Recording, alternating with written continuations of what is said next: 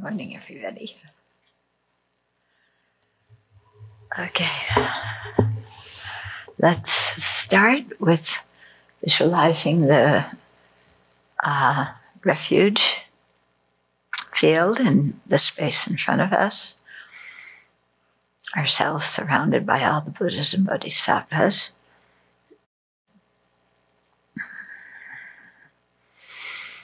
And get in touch with the need you feel inside your own heart for spiritual guidance.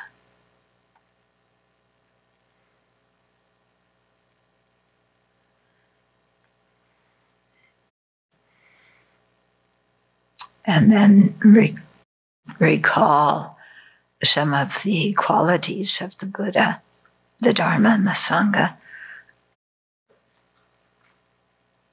and turn to them for refuge.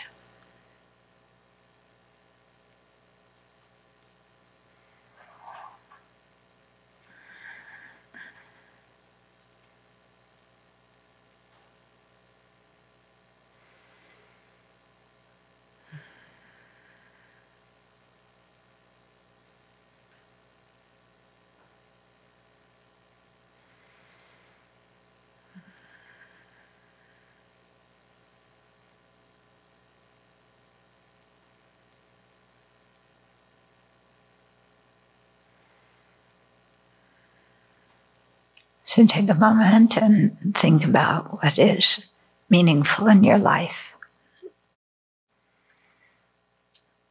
Are sense pleasures meaningful?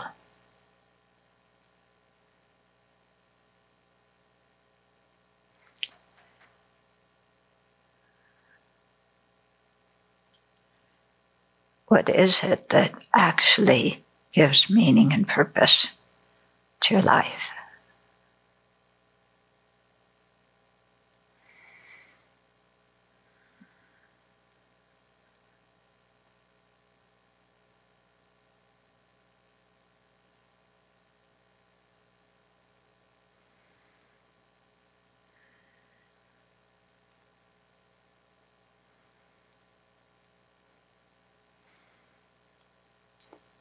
Is it the possibility of attaining nirvana that gives meaning?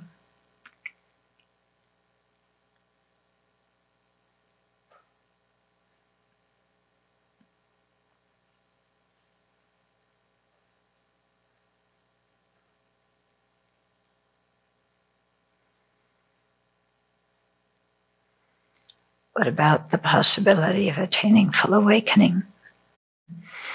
What is the difference in feeling inside of you when you think, I want to attain nirvana and be free of samsara, and I want to attain full awakening and become a Buddha?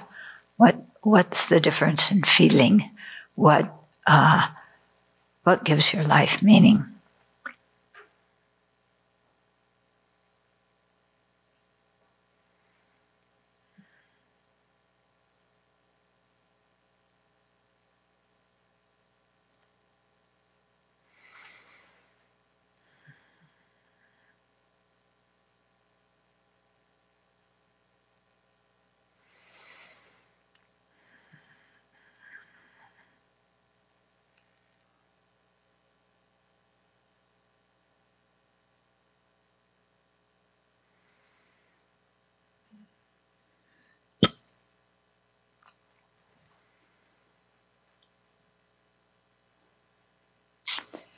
And aren't we dependent on other living beings to give our life meaning?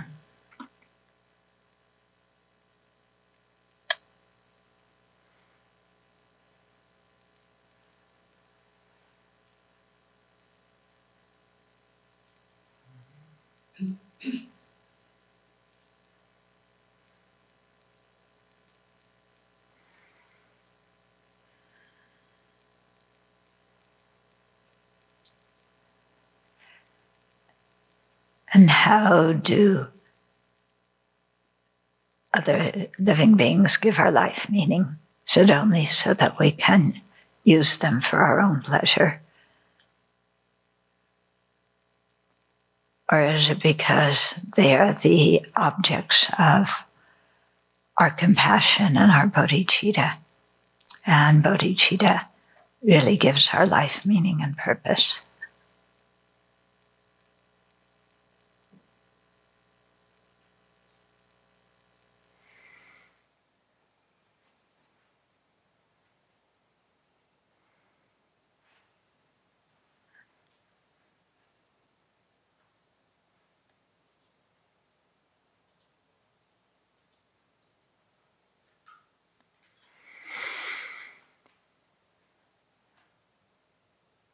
And to generate bodhicitta, we need to hear teachings and study those teachings, put them into practice.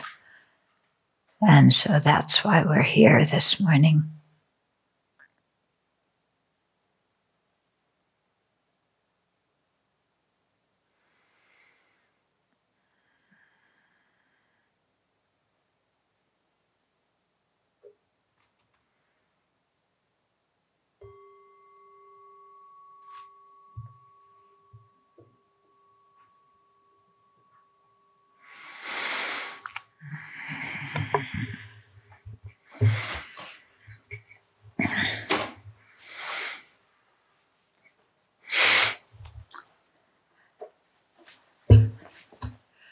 So last week I was talking about one letter I received from somebody who wanted some help. And another letter turned up this morning, perfectly fitting in with this practice, with this chapter, okay, of, I think he's young, not young man, who's studying to be a journalist, asking, what's the meaning of my life? What's the purpose of my life? Is it just to stay alive? Is that the purpose of my life? Just to stay alive? But if it ends in death at the end, why go through, what's the use of that?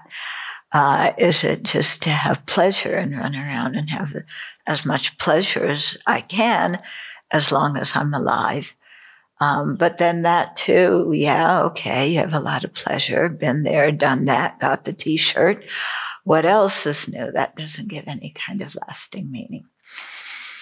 And then he spoke about nirvana and said, I'm not quite sure what his understanding of nirvana is, but it's the idea that you feel bliss, and you live in a circumstance of bliss all the time. And he said, yeah, that's nice, but that doesn't feel particularly meaningful either. Yeah, I agree with him. I can see, yes, stopping the suffering of samsara would be good. Yeah. But just the idea of nirvana alone doesn't excite me. Yeah. When I think about bodhicitta, that excites me. Okay. Because, and then you say, well, then what's the difference? Bodhicitta, you help other people, but I help other people this life too, but that doesn't really fulfill it. Yeah. Okay.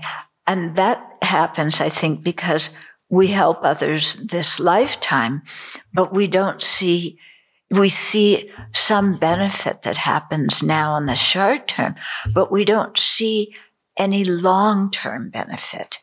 You give somebody food, which they appreciate a lot, and it solves their hunger for a few hours, and then they're hungry again, and they need more.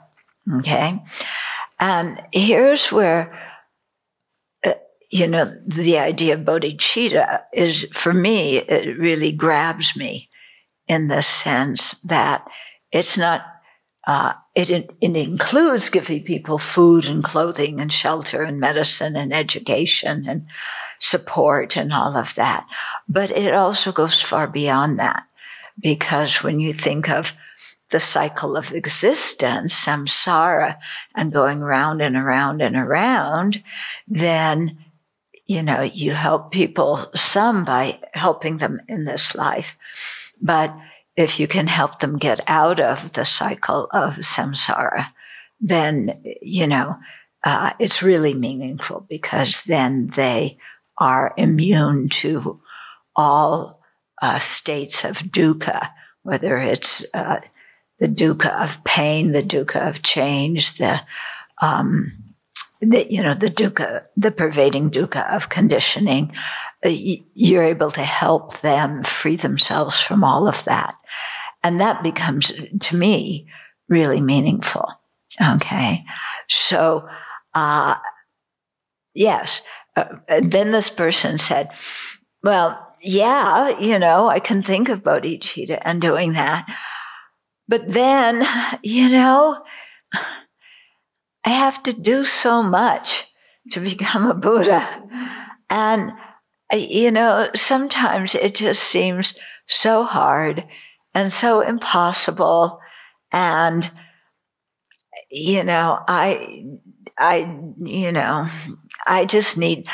work really hard for a time, and then I get exhausted and I don't want to do anything.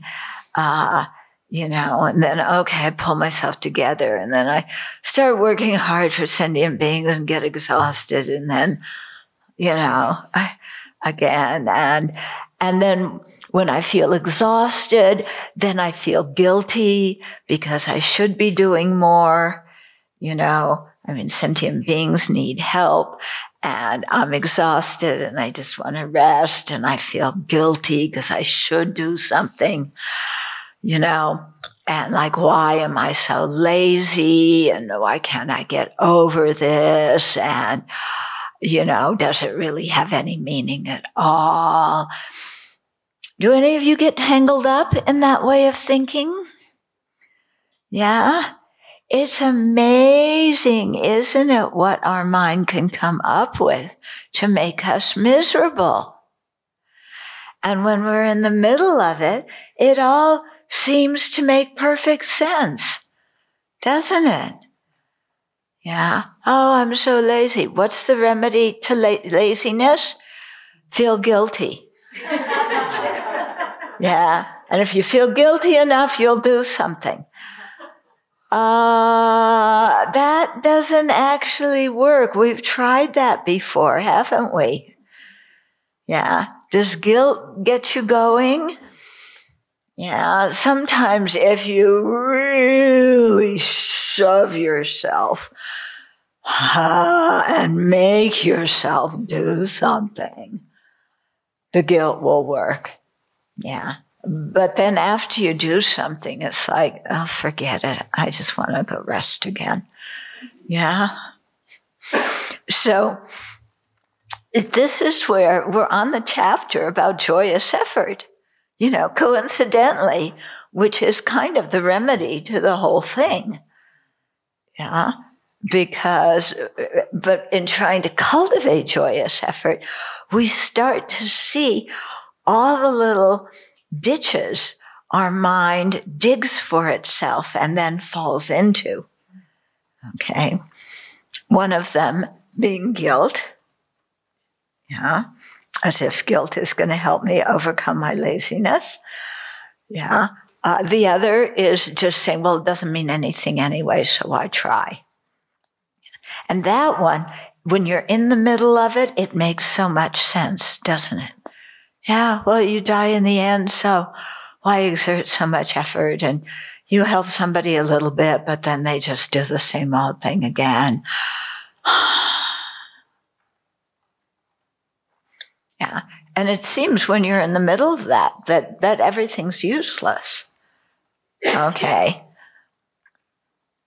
But then remember sometime when in the past where you lacked confidence or where you lacked an opportunity or when the opportunity was there, but you didn't know how to engage with that opportunity. Yeah. and somebody came along and just encouraged you or taught you the one simple thing that you need to do that got you that opportunity so you could take advantage of it. Yeah? Were there times in your life, where somebody came along and kind of said, hey, your life is worthwhile. You are worthwhile. You are valuable. Here, try this little thing. And you tried it, and wow, something new happened. Okay, now, that was some little thing, but it was also something quite big, wasn't it? And imagine if you had that sensitivity to other people where you could just do sometimes little things that really removed what was seemingly a big obstacle but wasn't, for another person. And then they went ahead with that. My experience being a teacher before I ordained was all it takes is one adult who is really interested in a child who's floundering. Just one adult who pays attention to that child. That's all that's needed. Yeah. Somebody who really can connect with one kid who's acting out or not doing very well in school or troubled. Yeah. So what about if, we could develop ourselves to that point where there was a sensitivity and awareness inside of us about, things that we could do for a child or an adult. Yeah, that would really help them. And then you see one thing, that person takes that opportunity, which leads to another one, which leads to another one, which leads to another one. In the same way that if somebody doesn't have opportunities, one bad choice leads to the next bad choice, leads to the next bad choice. Okay? And, aiming to become a Buddha, so we have that full sensitivity, yes. So we have the wisdom, we have the compassion, we have the skillful means, we have the power, not just to do little things, but to actually lead somebody on the path to awakening. That's really something big. And becoming a Buddha is something big. But we can also help people right now. Yeah. In whatever big or small way we can. And that gives meaning and purpose to our life. Yeah. His Holiness Dalai Lama always says that we are social creatures as human beings. We're social creatures. We live together with others of our species. Yeah. We're not like spiders who go into each everybody. Every spider is in their own corner. Okay. Yeah. We engage with each other. And so having the ability to engage in a way where we can see that it alleviates suffering and brings joy in other people, that is something meaningful.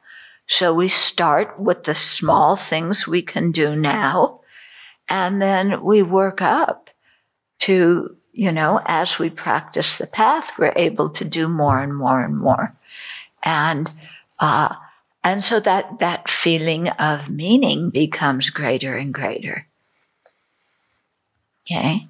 So it's a thing of noticing our potential and noticing the opportunities we have rather than noticing like, well, nothing ever changes in the long term.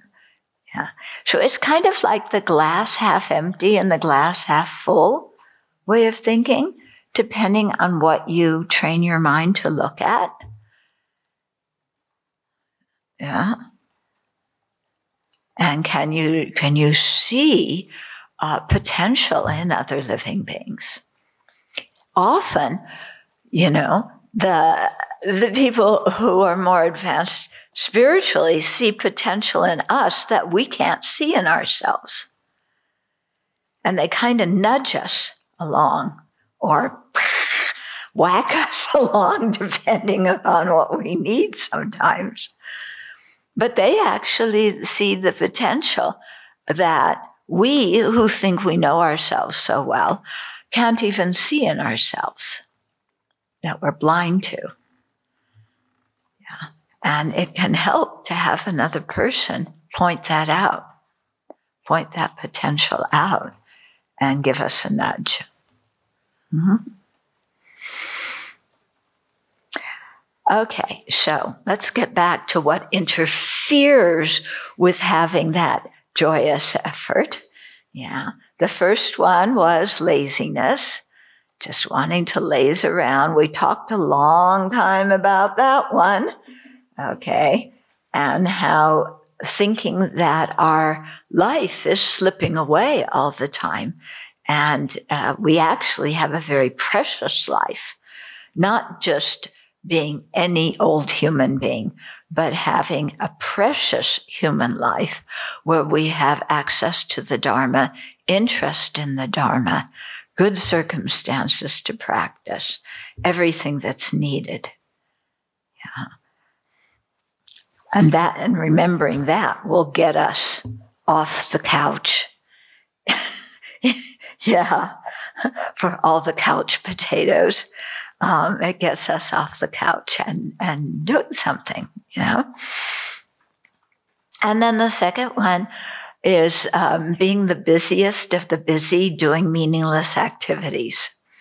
So we spent, I think, 3 weeks on that, going through all the different kinds of ways in which we keep ourselves busy doing things that are useless. And it's not just keeping ourselves busy physically doing useless things. It's how we use our mind. Yeah. So spinning around with, sentient beings are hopeless and I'm also hopeless. And in the end, we all die. So it doesn't mean anything. And, I'd rather just get drunk. Or smoke some weed, or, whatever it is, how that way, that also distracts us, And I thought it was very interesting. One of the people who did retreat with us this winter saw that all her social engagement work, was also a form of distraction from working with her mind and developing her good qualities, because she was so busy, pointing out things to other people. So, we always need to check our mind and what our motivation is. Then, okay, so that was verse 15. I'll read it again to rub it in a little bit more. Having rejected the supreme joy of the sacred Dharma, which is a boundless source of delight, why am I distracted by the causes for pain? Why do I enjoy frivolous amusements and the like? Okay. So why is Dharma the cause of delight? It's not just because we're looking for the bliss of nirvana. It's not just our own bliss. It's a cause of delight, because we can free not only ourselves, but really help other living beings be free from samsara as well. Okay. And so seeing that, why am I distracted by the causes for pain, doing all the stupid adagios I do to distract myself? And, why do I enjoy frivolous amusements and the like? And we've all done that. I mean, so much of our life has been about frivolous amusements that we thought were actually wonderful and highly meaningful. And, wasn't that a great time we had? And look at this wonderful person I met who thinks I'm wonderful. And look at the money I got and how I could get more things with it. And look at, now finally my parents approve of me. I've got a corner office and, all of that kind of stuff. Which in the end really doesn't solve the problem, does it? Yeah. And it just, we get stuck in a lot of negative actions in that way. Okay. So, how do we get over that? We look and see what is really meaningful in our life. Yeah. And I have to say, when looking for the meaning in life, we start with, there's a creator, and the creator created me for a purpose. So I've got to figure out what the purpose the creator God had for me. And that is what gives me purpose and meaning in my life. Okay. So if you are a follower of a theistic religion, that argument works for you. Okay. For Buddhists, it doesn't work because we don't believe that there's a creator, and we don't believe that that somebody somewhere created lesson plans for us so that we can learn all these lessons, and that there's an ultimate kind of state that where, you've pleased God enough to earn your way into heaven. And so, God set the bar and you met the bar, you passed. Okay. So Buddhists don't look at life that way. Yeah. It's not that somebody else, some external creator gives life to our life, meaning to our life. Yeah. It's us by seeing what we can do with our precious human life. And that we give meaning to our own lives, by relating to other living beings and caring for them in the same way that our lives are benefited and feel more meaningful when other people reach out and help us. Okay, is this making some sense? This is, I think, quite important, because otherwise we can run ourselves into the hole of everything's useless anyway, which is not true. Yeah, that's another one of the lies we tell ourselves. Okay, so now verse 16. What's the thing? Okay, we've got off the couch. Yeah, we've stopped running around to bars and movies and, social engagement projects and everything else we do. Now, what does our self-centered mind come up with to tell us that we can't do anything in our life is meaningful? Meaningless. What does it come up with?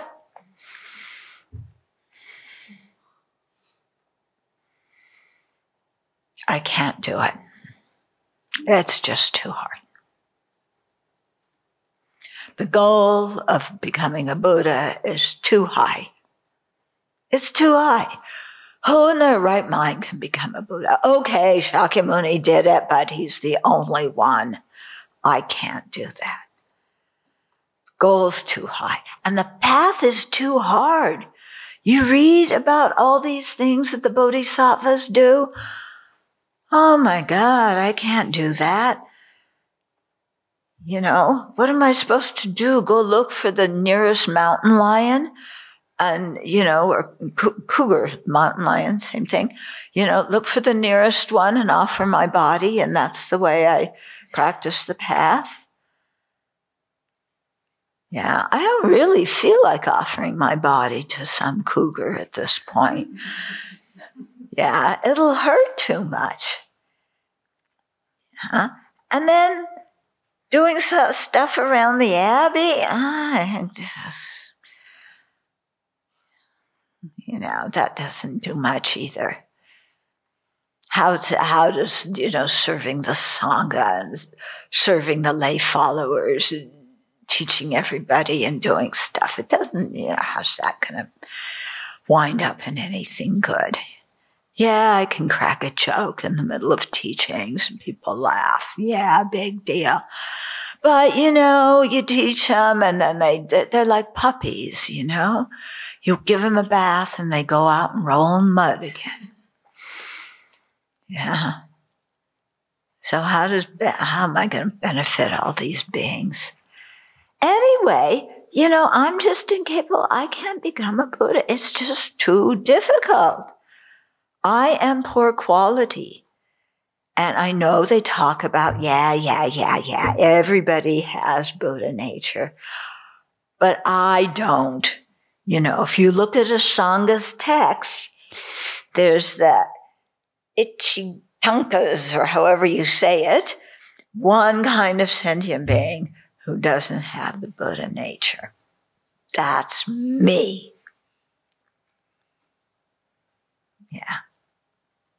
Okay. They say that they only temporarily don't have the Buddha nature.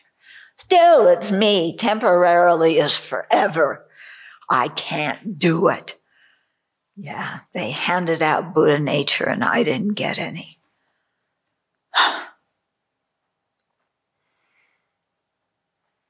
Yeah, goal's too high, path is too hard.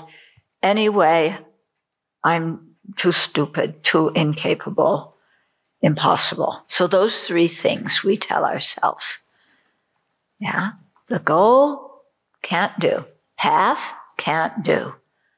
Something's wrong with me. Well, of course something is wrong with me. I feel guilty all the time. Yeah, I should be helping sentient beings. I feel guilty because I can't. So, see? Yeah, you even tell me how to have joy in my life and I can't free myself from the guilt. So see, I don't have Buddha nature. I can't do anything. We are so creative in thinking up obstacles for ourselves. Incredibly creative. And all of it is a bunch of big fat lies that we believe. So see, I told you how stupid I was, how incapable I was, because I believe all these lies that tell me I'm incapable. Yeah? Do you think that way is maybe a little bit stupid? Yeah, see, I'm stupid, I'm incapable. Yeah, we just, tangle ourselves up in knots for no purpose with a bunch of false statements that don't hold water at all.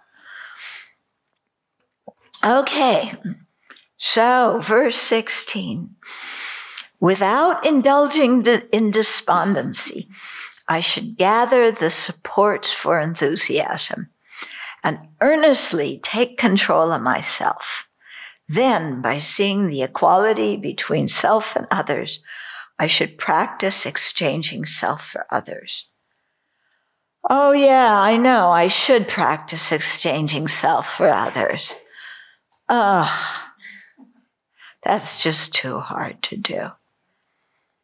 Without indulging in despondency, but I've been despondent my whole life. Give me a break, okay? We got to change that way of thinking. It's just getting us tangled up into a big fat mess, okay? So how do you break out of it? Well, you start meditating more on precious human life. You start meditating on the qualities of the Buddha, Dharma, Sangha, and think, that I can attain those in the future. It doesn't mean I have to do it tomorrow. It's a long path, but look what I can become if I try. Okay. And then it says, and earnestly take control of myself. It's not like, okay, come on, Chodron, go sit down on that cushion. No. It's, why do so many of the Lamrim topics start with the benefits of this? Okay? Yeah. This text, what was the first chapter about? The benefits of bodhicitta. Okay.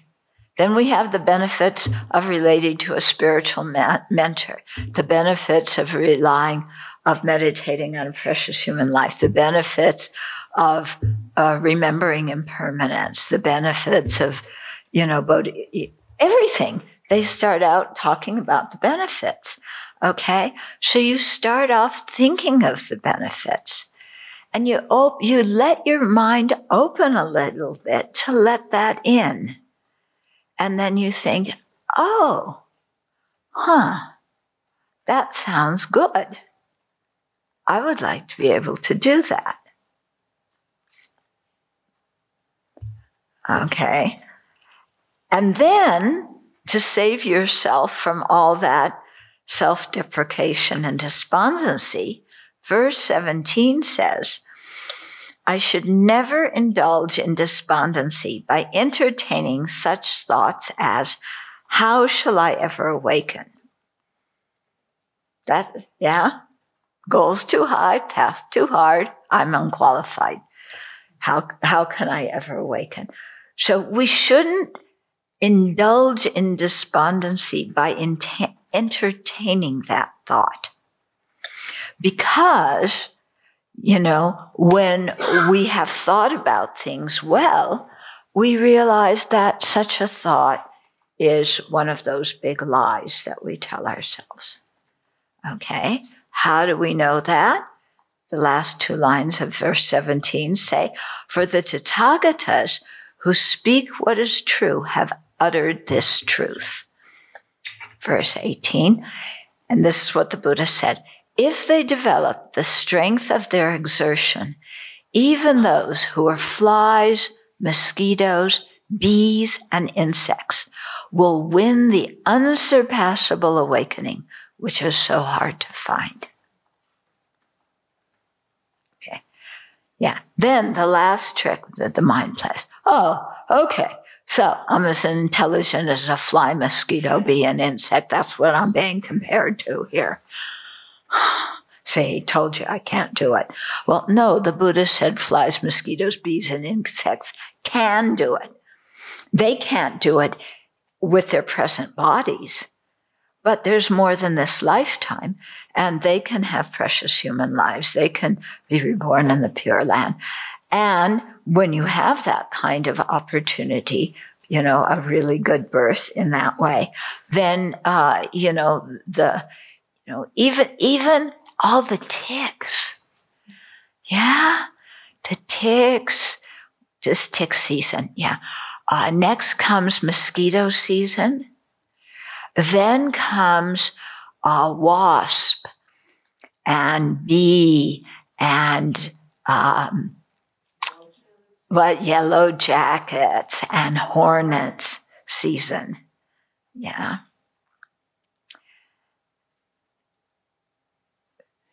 Yeah. And all of them can become Buddhas too. Okay. Not in that lifetime, but they can take good rebirths in the next lifetime and be able to practice the path.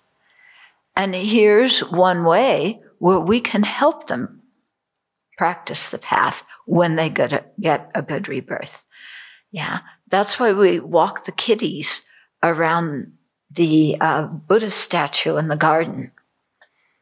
Yeah, that's why we used to have teachings in Ananda. Yeah, those kitties heard a lot of teachings. Yeah, that's why often we say our prayers and mantras out loud, so the bugs, in the environment hear the prayers and mantras.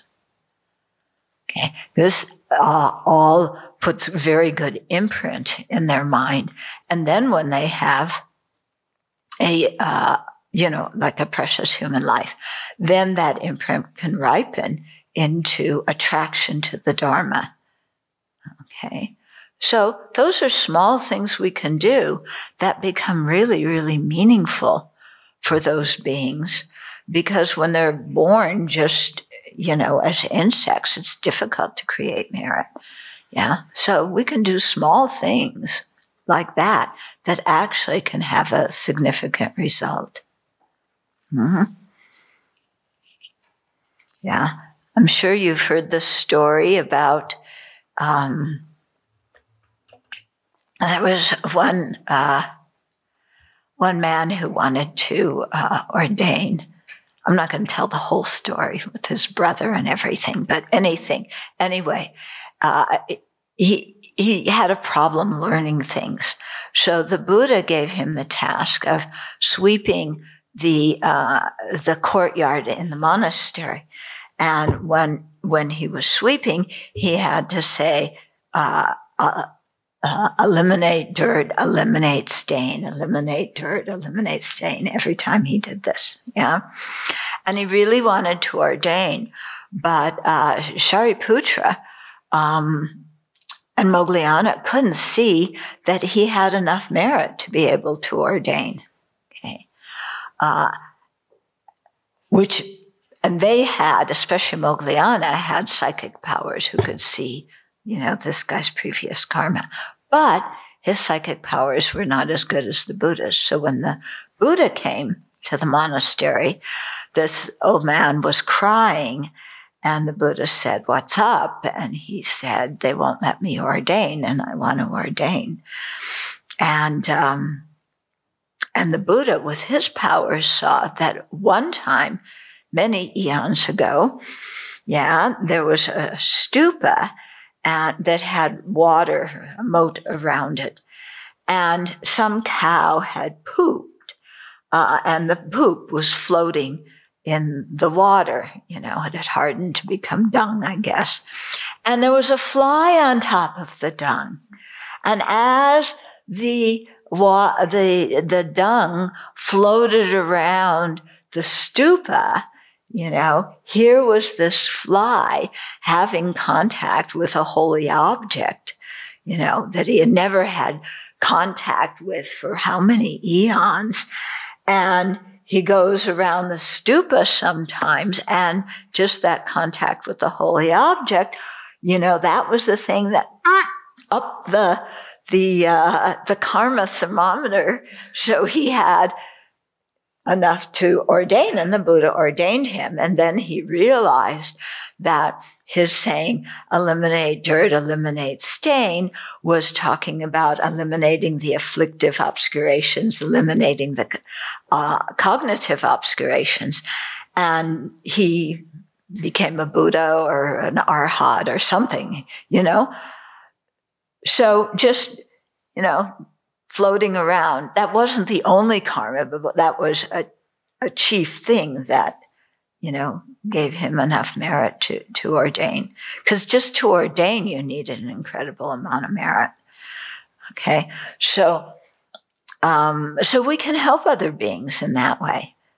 Yeah. And we can, we have so much contact with holy objects all the time. And there's so many small ways that we can create great amounts of merit, especially by generating bodhicitta before we do things, like when we set up the altar in the morning, or take down the altar in the evening, or, serve the sangha by doing dishes or working outdoors or something like that. Okay. So here is Shantideva. Now, if by this point in the text, I hope everybody here has some faith that in Shantideva, that having studied what he's taught us so far, this guy knows what he's talking about. Yeah. Do you have that kind of trust in him? Yeah. Do you have some trust in what the Buddha said? Because how did Shantideva get his knowledge? Through the Buddha. Okay. So if Shantideva says, you should never indulge in despondency by entertaining such thoughts as, how shall I ever awaken? Then, if you trust him, shouldn't you kind of listen to what he's saying and say, well, no, I shouldn't entertain those thoughts. Yeah. And then if the Buddha said, and you have faith in the Buddha, if they develop the strength of their exertion, even those who are flies, mosquitoes, bees, and insects, even hornets.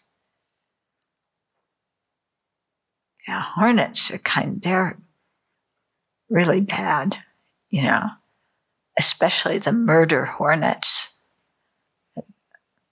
Yeah. All of those beings can become Buddhas, Putin can become a Buddha. Yeah, he has a lot of karma to purify, but he also has that potential. And that potential never leaves us. Okay. And you'll see why as we continue in samsara, nirvana, and Buddha nature. Okay. So if we believe what the Buddha says, then we should take these quotations seriously and think about them. Yeah. Not just dismiss them of, oh, well, the Buddha just said that, or, oh, so I'm like a fly. That's not how the Buddha meant us to take this. Okay, so 19. It will be so if I do not forsake the Bodhisattva's way of life. Yeah, so I can have confidence in full awakening, which really brings about the utmost meaning in my life, if I don't forsake the Bodhisattva's way of life.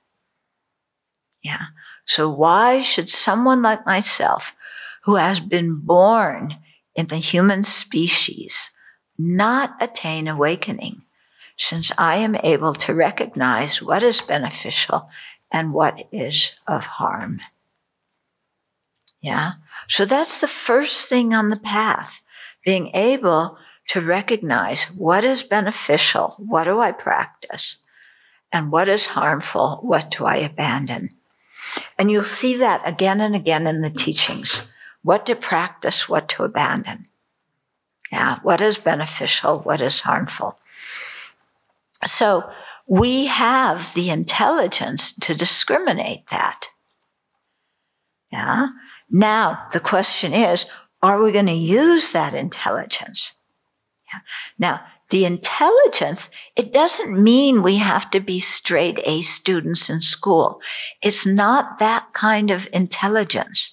There are people who are brilliant rocket scientists, but you try and teach them the Dharma and they don't get it.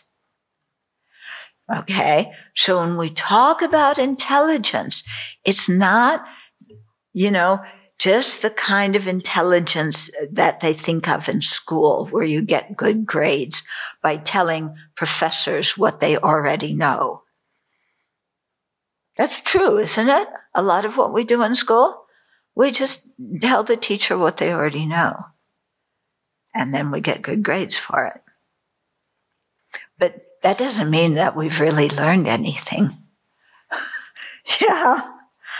But this is talking about we have the potential to really learn, which means, we learn the Dharma and it's in our bones.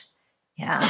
So this feeling of what is beneficial, what is harmful, it's in our bones, and it really transforms the way we live. Yeah. So that when we're on the verge of doing some stupidagio, yeah, we remember, oh, what is beneficial in my life? What is harmful? What I'm about to do is not beneficial. it's going to lead me down that slippery slope where I don't want to go. Yeah. If I do something else, that is beneficial. So I'm a human being with a choice. I can make that choice to do that. Yeah. So, this, when we study the precious human life, one of the factors is having that kind of, first, interest to learn the Dharma, and second, ability to really think about, what to practice, what to abandon, to think about causality. Okay?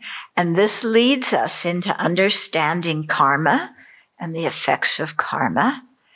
It also leads us to understanding dependent arising, which leads us to understanding emptiness, which leads to eradicating the defilements from the mind.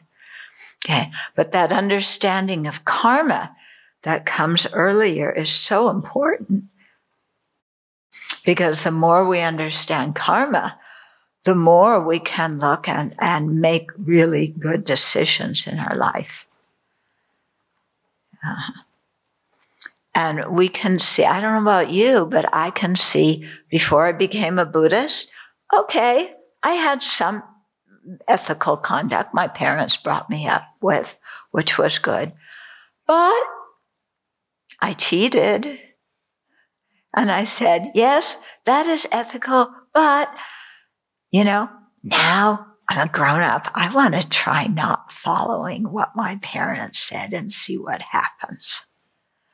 Yeah, I want my freedom. I want to see what happens if I do the opposite here. Okay? And then you find out. And, some people's lives turn into one bad decision after the next bad decision. Yeah.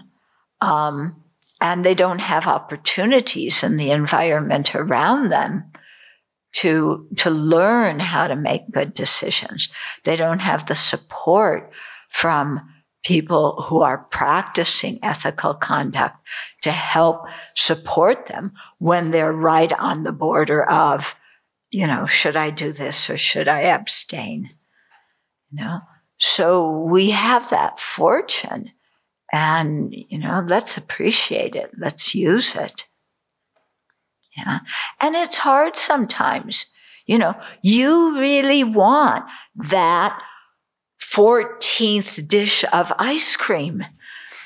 You really want it. 13 things of ice cream was not enough. You want that 14th. And it's there, and you can get it, and it's mint chocolate chip. And then something comes in your mind that says, well, the first one didn't satisfy you. The second one didn't satisfy. The third one, all the way up to the 13th, why do I think getting one more scoop of ice cream is really going to satisfy me?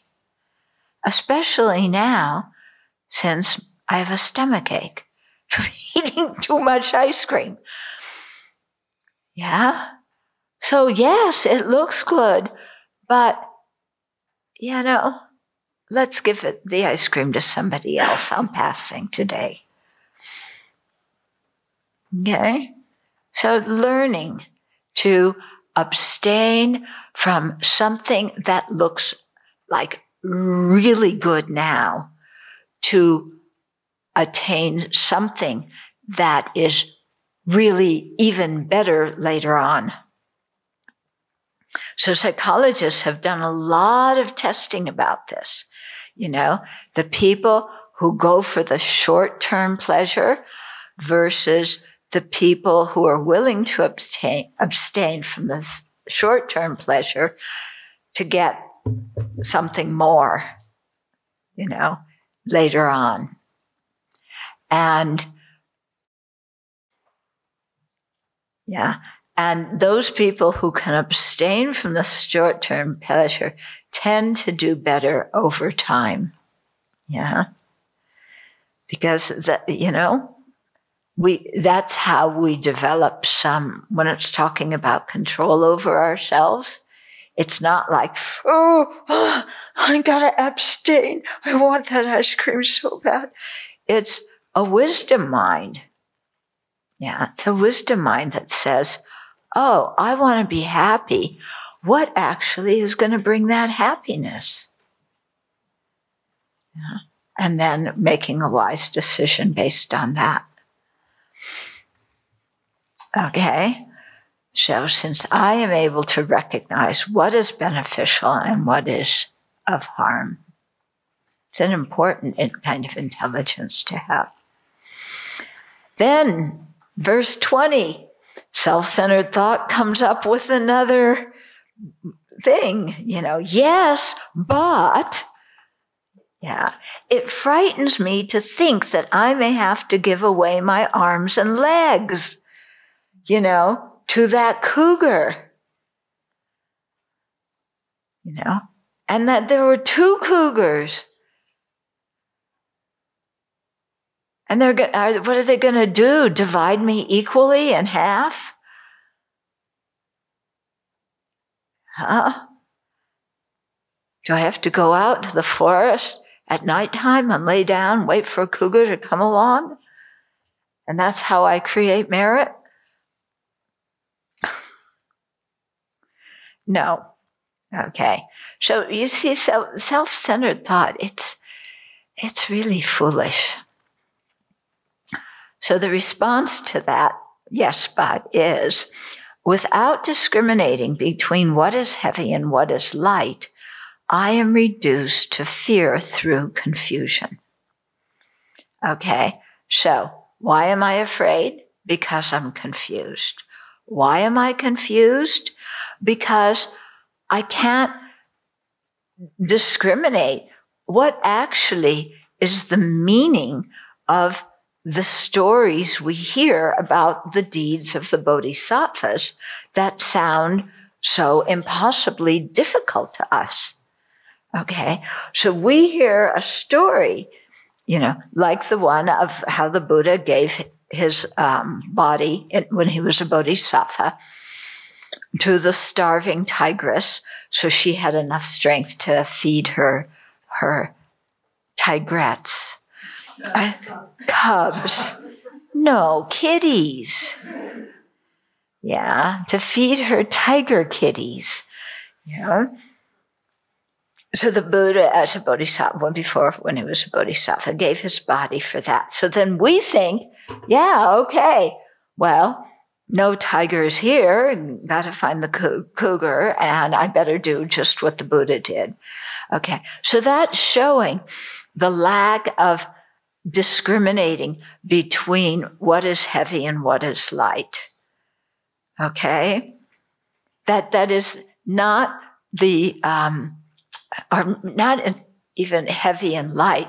What is productive and what is not productive? What is useful and what is not useful? Because if you've studied the Dharma, and this is, one of the benefits of studying, you see that there are, for the Bodhisattva precepts, that we're not allowed to give up our body unless we are capable of controlling what our rebirth is going to be, or unless we just have so much compassion that we just can't not do it. But, the motivation has to be compassion, and we have to have the skill in ensuring that we have a good rebirth.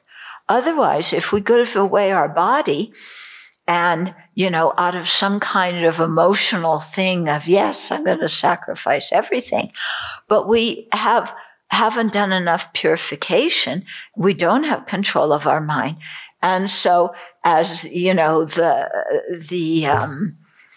the cougar is, coming to prepare you for dinner, you get angry and upset and fearful and you go, what have I done? Then, you're going to find out wind up falling to a lower rebirth. Yeah, so if we don't have a steady compassion, if we don't have the ability to direct our mind at the time of death, then sacrificing our precious human life, isn't worth it, because it's so difficult to get this kind of opportunity. Yeah, so we shouldn't get these strange ideas, which people often get at the beginning of Dharma practice, of, I'm going to be the ultimate ascetic, and I'm sleeping on the cold brick floor, and I'm going to be like the Buddha and eat 1 grain of rice a day. Yeah. And then, but if I only eat 1 grain of rice, the cougar is going to go hungry. Yeah. Oh, okay. I'll eat 2 grains of rice, and then I'll feed my body to the cougar, and then I'll be Buddha, And we have these kind of ideas. Yeah. And so we misinterpret the stories that we hear. And the stories we hear about what the great bodhisattvas are able to do is totally amazing. But what we do is think, I should be able to do that tomorrow. Instead of thinking, I need to create the causes and conditions to be able to do that in the future. And creating the causes and conditions now is worthwhile because it will lead me to have that ability in the future. So it's kind of like, remember when you were a little kid and there were certain things that really interested you, okay? And, what's an example, something you wanted to learn or be when you were a kid? Save endangered species in Africa. What? Save endangered species in Africa. Okay, so you wanted to save all the endangered species in Africa. Okay, and you were 4 years old. Okay. And I want to save all the endangered species in Africa. So what do I have to do? Go to Africa. Yeah. So mom and dad, buy me a ticket to Africa. Don't come with me because I know you're going to be overprotective. I'm going to go to Africa and live in the not the plains, the Savannah? What? Savannas. Yeah, the savannas. I'm going to live in the savannas, and I'm going to work with the government, and we are making it so there are no poachers anymore. And so that all the lions become vegetarian. They're not going to kill other endangered species. Okay. And, we'll just change everybody's diet so there isn't the food chain, and we'll get rid of all the poachers. They can eat ice cream, and we're going to change the corrupt government. And we're 4 years old and we're going to go do it all. And we're leaving tomorrow. Okay. Yeah. Now, if that were your child, who thought like that, what would you say to your child? Yes, that's wonderful that you want to do that. It's wonderful. It's so beneficial. All the endangered species will really appreciate it. But to be able to do that, you have to learn some other things first. Okay. So that's why you're going to go to kindergarten and learn ABC. Yeah. And you're going to learn how to do addition and subtraction so that you can, manage all of those, charts, not charts, Excel sheets. What? Excel sheets. Excel sheets. Manage, She's going to come with you and make them, Okay. All the spreadsheets with all the numbers of, which endangered species have how many things and what they need to eat every single day so that they can be here. And, you need to learn some things about statistics. But to learn statistics, you have to learn addition and subtraction. And to write reports for the government, you need to learn ABC. And to learn how to skillfully present things to the people in the government, you need to learn how to work with other people. So what you want to do is fantastic. And let's get you going on creating the causes so you can do that. Then your kid goes, that sounds good. Yeah, thank you for having faith in me and giving me the courage to go forward and showing me what I need to do so that I can go to Africa and do that. Yeah. So we need to be that same way with ourselves in terms of our practice. Yeah. And see, oh yeah, okay, before I can stay in samadhi for a day and night, focused on the emptiness of inherent existence. I have to meditate on precious human life. I have to learn about karma. There's a lot of things I have to learn. Then there's things I have to put those into practice in my lifetime. Yeah. And I got to purify all the times when I blew it. And I've got to, do a merit making practice. But all of those things are helping to create the causes and conditions so that I can become a Buddha. Nobody's expecting me to be a Buddha by tomorrow, and nobody's expecting me to go give my body to some cougar tomorrow or tonight even, So, but if I practice slowly, and learn these things, then I can do it. Okay. So we have to have that long-term vision. Okay. And that long-term vision is so important. And that's where giving up some small immediate pleasure to get some bigger pleasure comes in. Okay. Because on the path, you have to give up a few small things, but it's worth it for the big ones. Okay.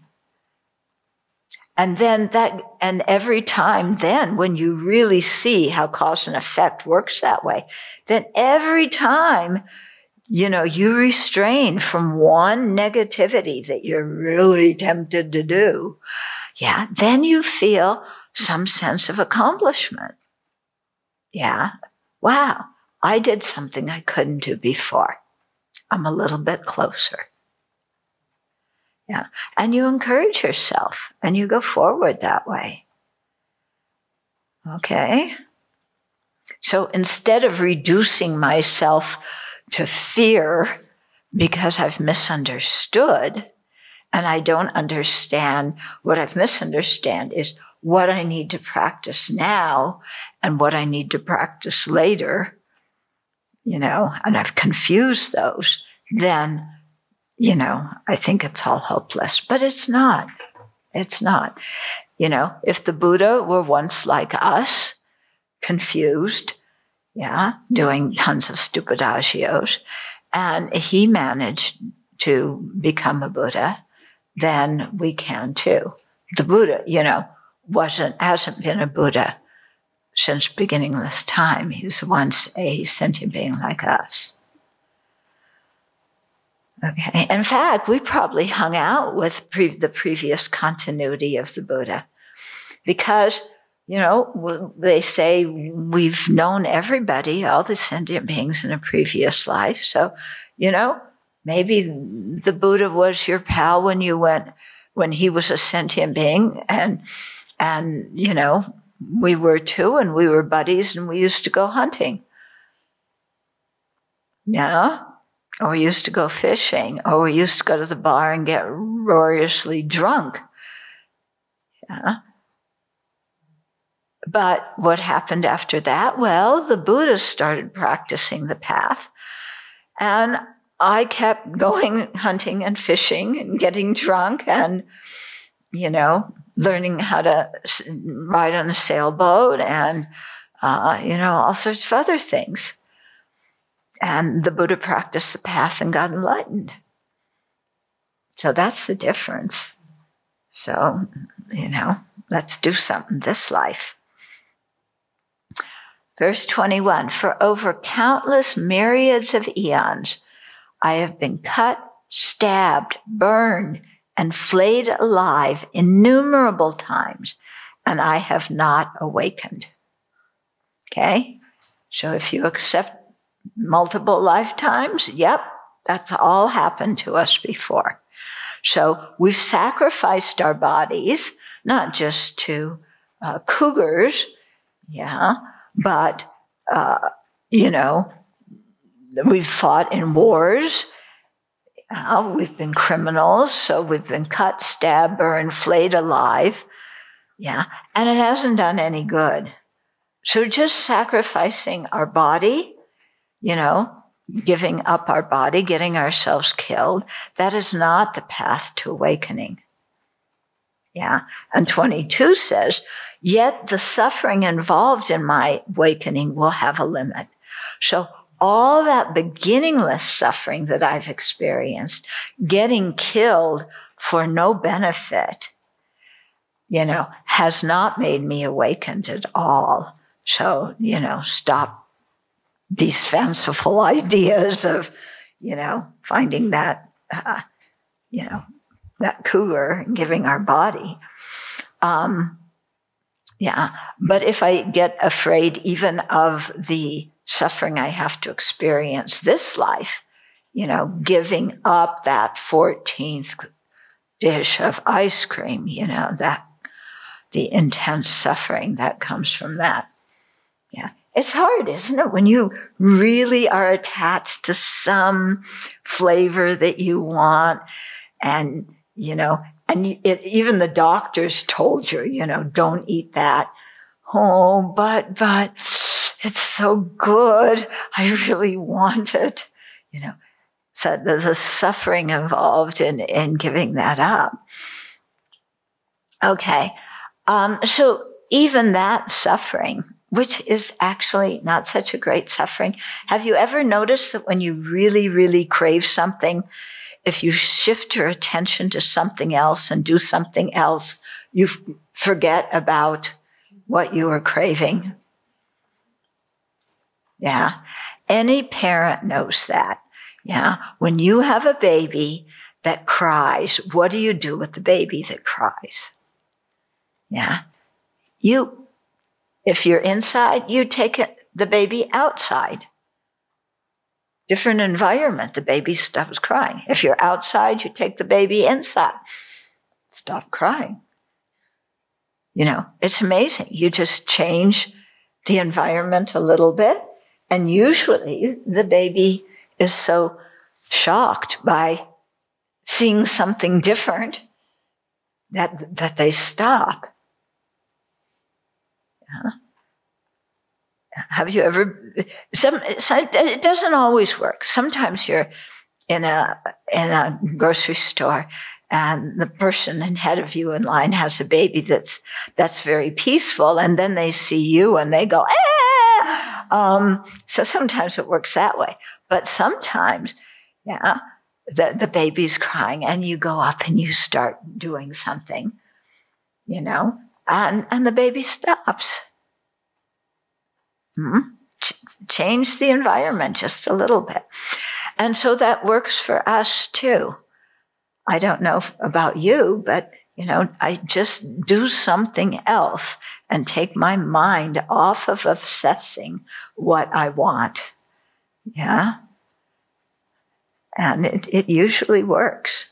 And then afterwards, it's like, I don't really feel like doing that anyway.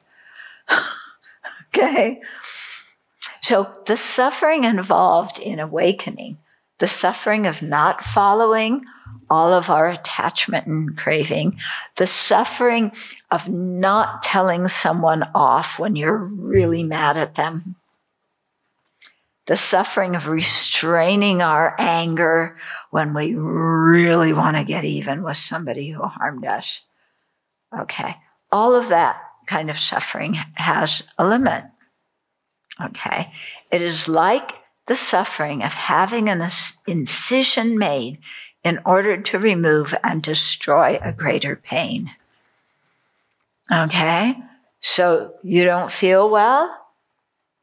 Oh, very good example. You have a toothache. Yeah. You ever had a toothache that's really hurt? I had a toothache when I was in Russia a few years ago, and I was flying back to the US the next day, and I was thinking, oh my goodness, I'm going to be on this long plane ride with this toothache. Yeah.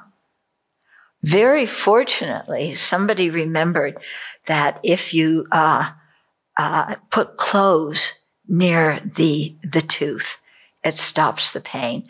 And they gave me some cloves, and I ate cloves the whole plane ride until I got back, and then called Dr. Ben and said, help, and got it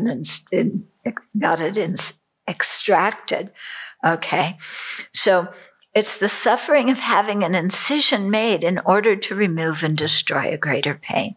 So you have a tooth extracted to stop the pain. The extraction initially, actually the extraction didn't hurt. He gave me a shot of Novocaine. They pulled the tooth. They gave me a prescription for painkillers. I didn't even fulfill it. You just shove a coil of cotton in there and bite down, and rinse your mouth with salt water. So, something that before you have the extraction seems like, this is going to hurt, because you imagine, like the big thing of pliers, like, in the barn, and there he is. He's coming at you with the pliers, and it's going into your tooth. No, it's, and you think, I'm not going to scream. Yeah, but actually it's not that bad. And what was really funny is you're after the extraction, you have that cotton where your tooth once was to stop the bleeding, and you're supposed to bite down on the cotton. And somebody I didn't know was picking me up and taking me back to the Abbey, and because the person who was supposed to drive me couldn't, and they asked a friend to. So I'm in the car with somebody I don't know, who of course wants to talk. What do you do when you meet somebody? You want to talk to them and ask them questions. I'm sitting there like this. They were so sweet. I was trying to talk and still hold on to the piece of cotton. Okay, but you do something painful because it actually eliminates a bigger pain. Yeah, I mean, that's why, if you have tumors, you have them taken out or whatever. So to remember that sometimes for a bigger goal, you have to undergo something that's a little bit uncomfortable. Okay. So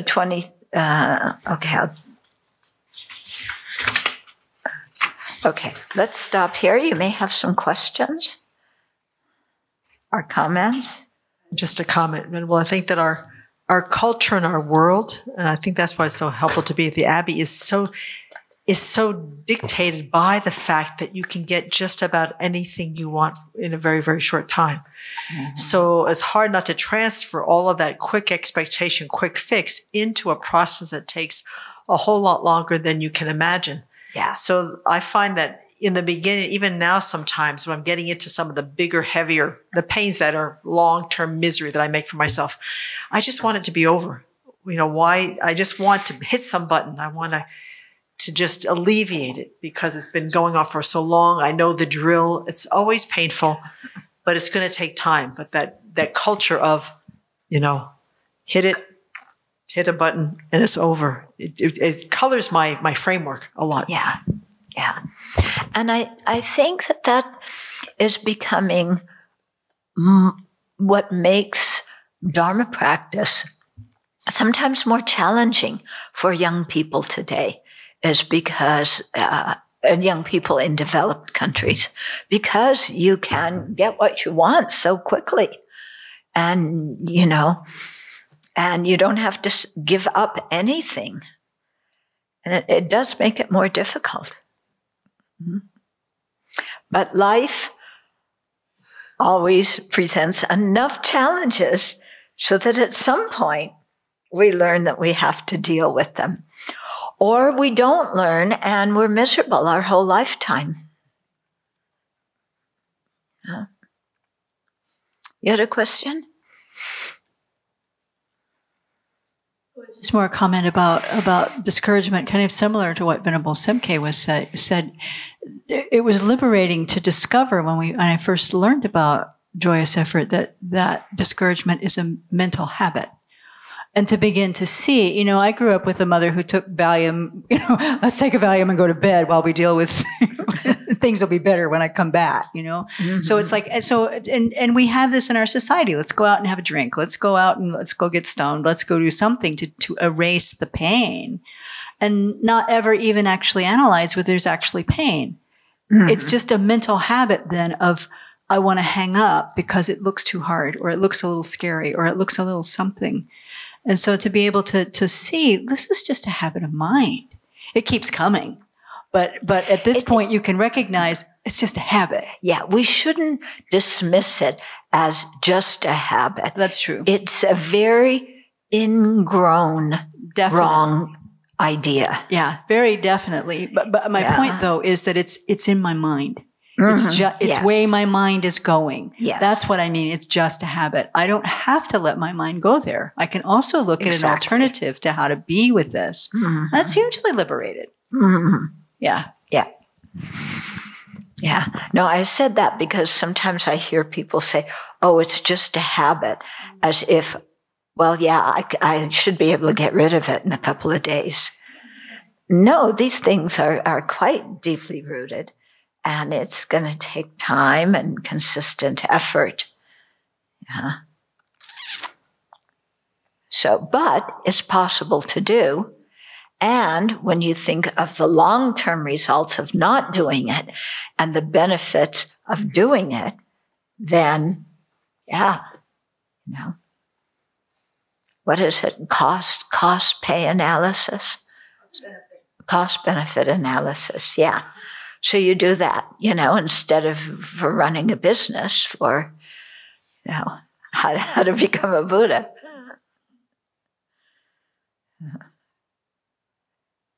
Other questions, comments? Okay. So encouraging ourselves is something, it's a skill that we can develop. Yeah. And so we should actually practice developing that skill, encouraging ourselves. And we should practice that skill, encouraging others as well. Yeah. And pointing out things that people do well. Because when we point out what they do well, they feel encouraged. And we feel happy. Yeah. Oh, actually, I did this thing yesterday. It was like a Q&A session with other monastics. Did anybody here watch it? I watched bits and pieces of it. Okay. So they asked really, really good questions. Really good questions. So one of the questions was, when you live in a community and some people like to meditate, and some people like to study, and some people want to do social engaged work, and some people, want to do all these other kinds of things. How do you create harmony in the community when people want to do all these different, some people like rituals and some people can't stand them, and how do you create harmony? Yeah. I answered with one word. Yes, great question. A few times I answered with one word. I said, you rejoice. Yeah? You see other people doing virtuous practices that may not be your cup of tea, but you rejoice. And then you feel happy, they feel encouraged. You create a lot of money, a lot of merit.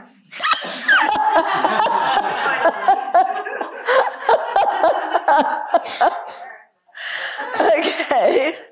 Yeah. But it's true. So it's, you encourage other people. And when you rejoice, you encourage yourself. And then I said, and then the community's harmonious.